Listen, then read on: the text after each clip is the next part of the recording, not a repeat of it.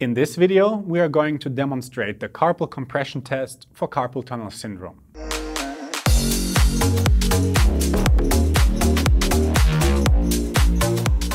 Get our very own assessment ebook and mobile app. Links are in the video description. Hi and welcome back to Physiotutors. The definitive diagnosis of carpal tunnel syndrome requires nerve conduction testing and/or EMG testing.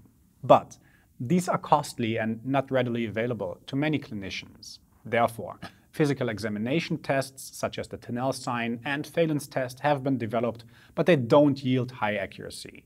More recently, the carpal compression test was proposed and showed higher diagnostic accuracy over the Tinel sign and Phalen's test.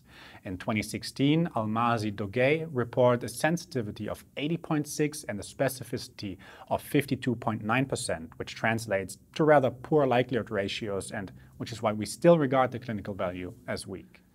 To conduct the test, the patient's forearm is supinated and the examiner compresses the carpal tunnel between the thenar and hypothenar eminence for 30 seconds.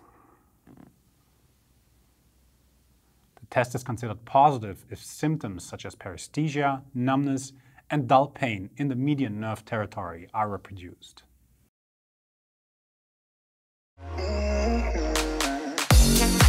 Alright, thanks for watching this short video. You can check the playlist on my left to watch how the other tests mentioned in this video are performed.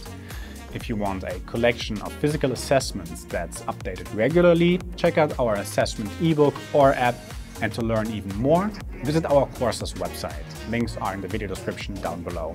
Last but not least, give this video a thumbs up and subscribe to our channel if you haven't yet. This was Andreas for Physiotutors. I'll see you in another video. Bye.